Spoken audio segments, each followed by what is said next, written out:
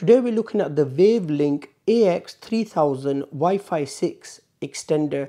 Although I say extender, this has 4 operating modes. Let's have a look around the box. Given us information here, this is dual band AX3000. Speeds there for the 2.4 GHz and for the 5 GHz. Remember, these are theoretical speeds. Everything mesh, sport mesh function to extend your network. For that, I think you have to be using a WAVLINK router, or you could use another one of the extenders. It has 4 antennas. At the back of the box, we have some specifications listed here. So 4 different operation modes. And as always, if you want to know more about this, or if you want to pick it up, I will leave a link in the description box below. If you find the video useful, please leave a like and please subscribe to watch more reviews. We get some paperwork, we get a quick start guide, we have a QR code there.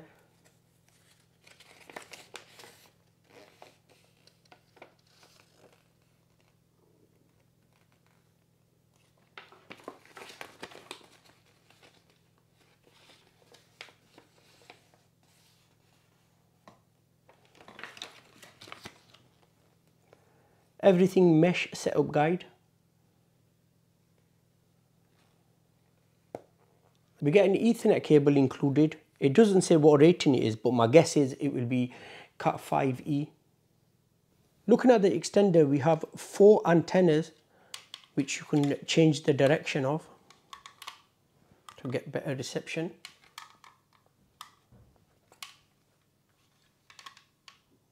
WPS button. We have a light around there. So if you want to link this up using the WPS button, you would push the WPS button on your router, and then within 2 minutes push the WPS button on the extender, and then it will pick up the information from your router. It will link up and it will bring the name up of the extender. You'll have the 2.4 GHz and the 5 GHz. And then you just put the password in of your router. The other way is through a web browser using your mobile phone or your computer. I'll be using my mobile phone and I'll link it up that way. I'll show you that as well. At the bottom we have the WAN LAN port. So if you're going to use this in access point mode, you will need to use an Ethernet cable. One end of the Ethernet cable would go into the extender and the other end would go into the back of your router. Nothing on this side. On this side we have power on off and a reset pinhole. At the back we have information. It does have good airflow. It has a 3-pin adapter for me because I'm in the UK. Some information here. Default IP address is 192.168.10.1, and the login, it will take you to waplogin.link, and password by default is admin.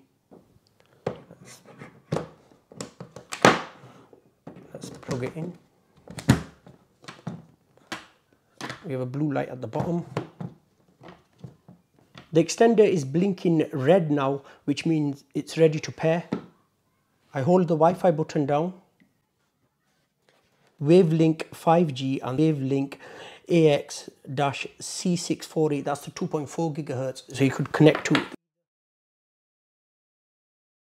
web page, and it's WAP login. It's automatically taken as there. Let's configure.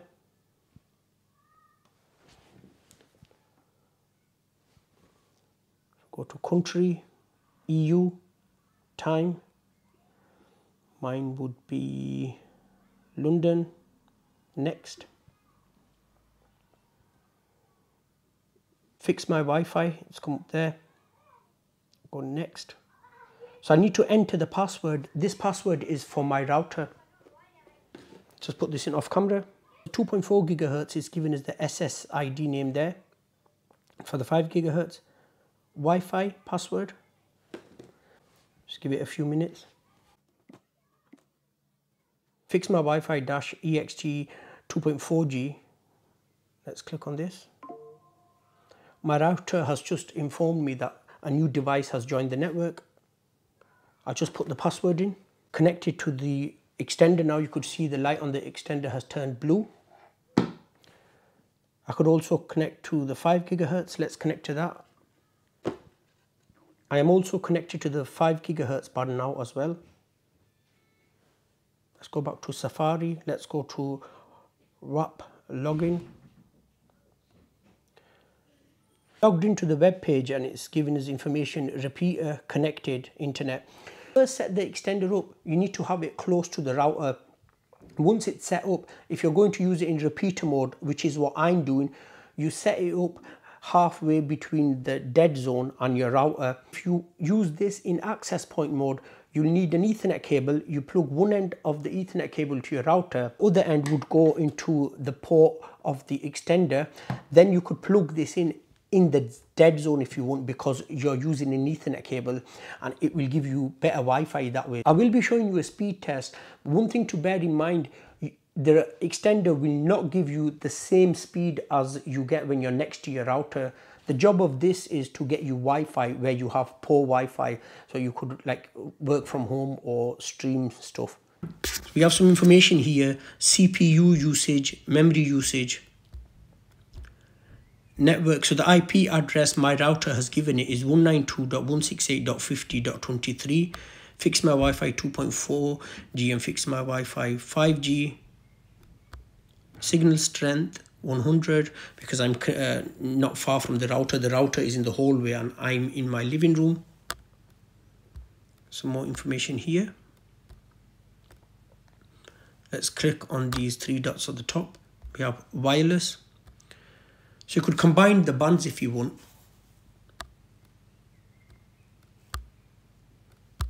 Advanced. Let's click on that. 2.4 GHz bandwidth 2040. So if you live in a crowded area, it's best to select 20, because the bigger the bandwidth, the more interference you will get. However, it limits your speed as well. That's another thing to bear in mind. This does support 160 megahertz as well on the 5 GHz band. You can select that, but do bear in mind, if you have a lot of neighbors using Wi-Fi, you will get interference. You may want to select 80 megahertz then, or even 40. You will get lower speeds, but you will get stable Wi-Fi. 5 GHz bandwidth, 20, 80, 160. DFS, that's the DFS channels. So by default, MU-MIMO and OFDMA is off. That's for Wi-Fi 6.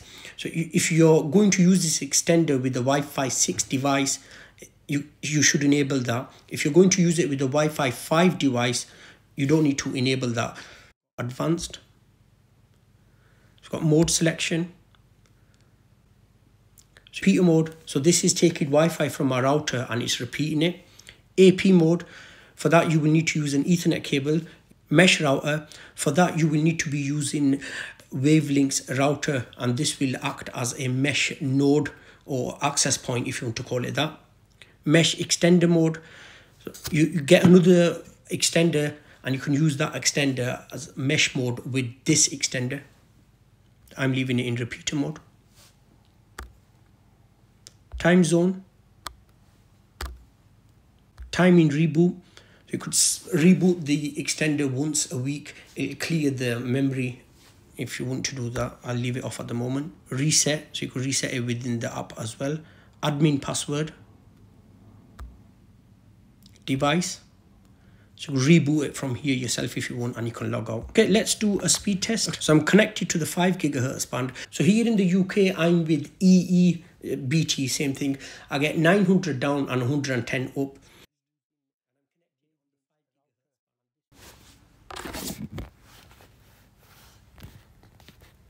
That is not bad at all. And it's 7:10, which is peak time, and my family members are also online as well.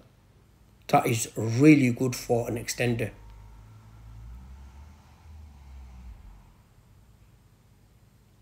$326 down and 110 up. You can't go wrong. So there you go. You've seen the speed test. It's fantastic. Of course, when I move it further away, it will give me less speed, but the job of this is to repeat the signal the way I'm using it. If you want to know more about it, or if you want to pick this up, I will leave a link in the description box below. I hope you found this video useful. If you did, please leave a like and please subscribe to watch more reviews. Thank you so much for watching. I'll see you in my next video.